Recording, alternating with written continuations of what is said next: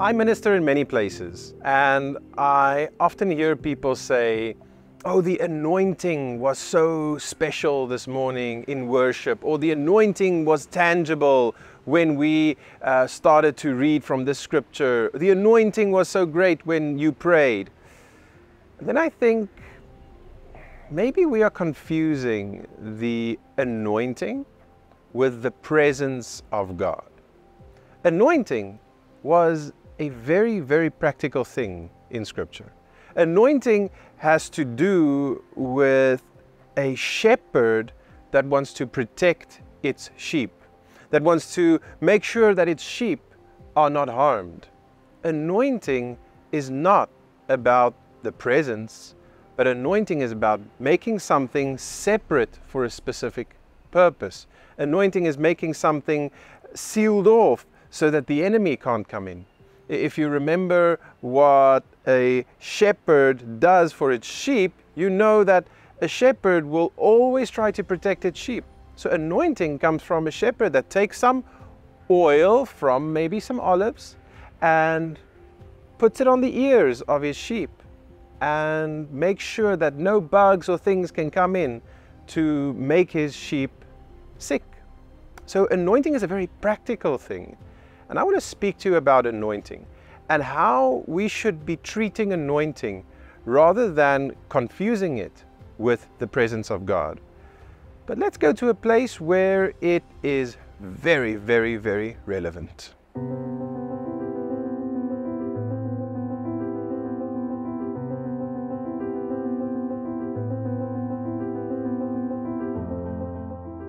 So we're speaking about anointing. Why then come to the desert? Well, this is a very specific desert. Before I tell you about it, I want to mention about anointing. Kings were anointed, priests were anointed, you had prophets who were anointed, even the dwelling place of God, the tabernacle, was anointed. The temple later was anointed. So anointing is something special. Anointing is something holy. Anointing is saying, this is now belonging to God.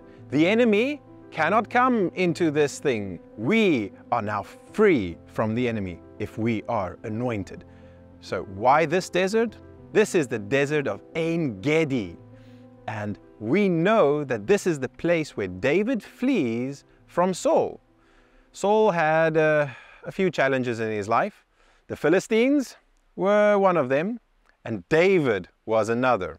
So David flees to En Gedi, and we read in the Bible that Saul then hears this is the place where David flees.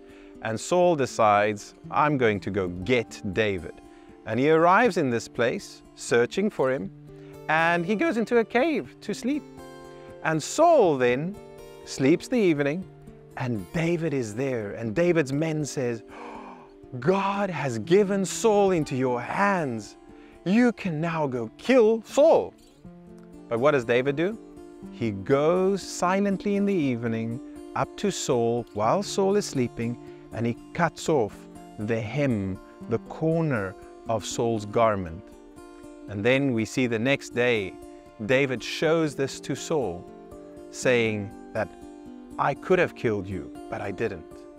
And there's a long teaching about why David cut off that little corner. And if you want to hear about that, you can come tour with us. But I want to speak about why did David not kill Saul? So there's a Hebrew word, meshuach, or mashuach perhaps. This word means to be anointed. Now David, he was certainly anointed. We know he was anointed by Samuel, anointed to be the king of Israel. So David was anointed to be king, but before him, Saul was also anointed to be king. And there's a great reason why David did not kill Saul.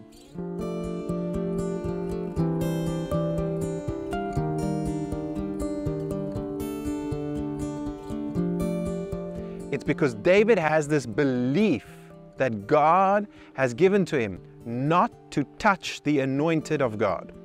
And it's strange because we think, okay, David was anointed, so it replaces the anointing of Saul.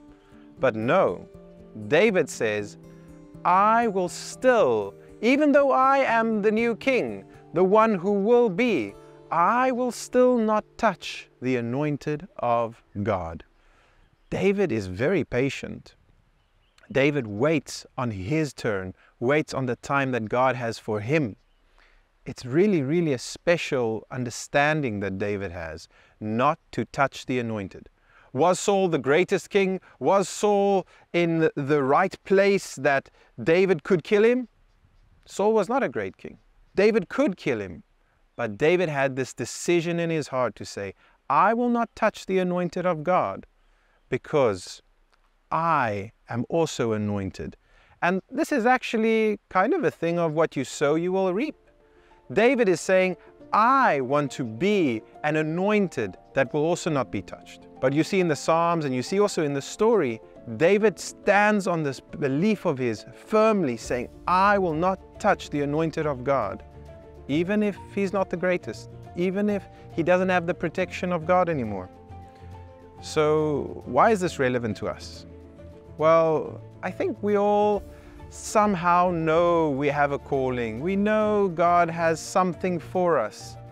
And we have people around us who are leaders, people around us who are anointed for certain reasons.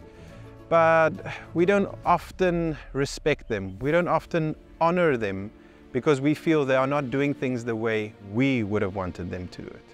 Maybe you have a leader in your community, a leader in your congregation, a pastor or someone, and you feel, yeah, they're anointed by God, but they're not making decisions the way I would have done it. Still, you should not touch them. Still, you should not be gossiping about them behind their back, speaking badly about them. You should actually be protecting them.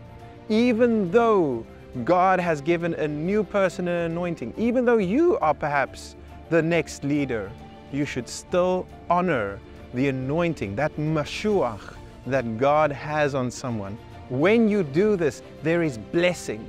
There is blessing because you waited patiently for the right time, for the time that God had and not the time that you wanted things to happen. We see so often people in this world want things to happen on their time and not on the time of God, and then they fail. But when you wait for the right time, when you patiently wait for the right time that God has appointed, you will see great blessing. In Israel, when you visit here, one of the first words you learn is savlanut. Savlanut is the Hebrew word for patience. And you really need to be patient when you are walking around in this country, the way people do things here in this nation. But savlanut goes a long way. Savlanut goes a long way not only in Israel, but also in the kingdom of God. When you wait patiently for your turn, when you wait patiently for that anointing, you will experience that great blessing that God has for you.